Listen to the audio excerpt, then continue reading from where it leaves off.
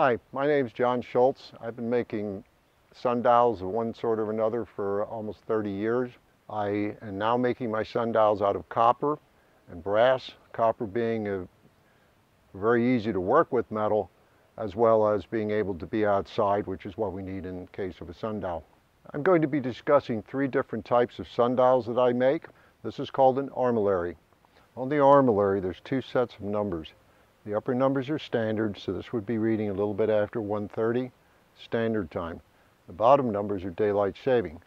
This would be reading about a little after 2:30, daylight saving time.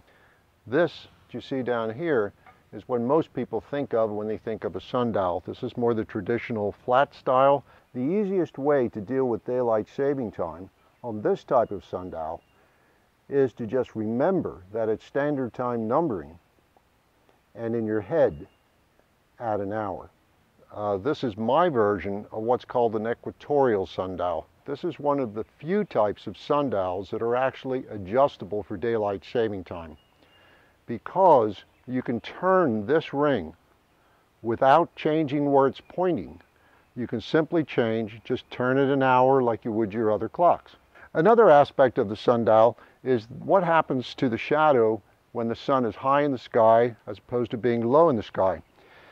I'm going to simulate the sun getting lower in the sky by tilting this down. You'll notice there's a shadow beginning to creep into the picture, which is now reaching the number ring. Notice how this shadow is moving up, completely covering the number ring. That is what you would see at an equinox. The sun will then continue to get lower in the sky, the shadow gets higher, it reaches its peak at the first day of winter, and then begins traveling back down. If you'd like to learn more about my sundials, visit my website. It's Shultz, S-H-U-L-T-Z, sundials.com. Thank you very much.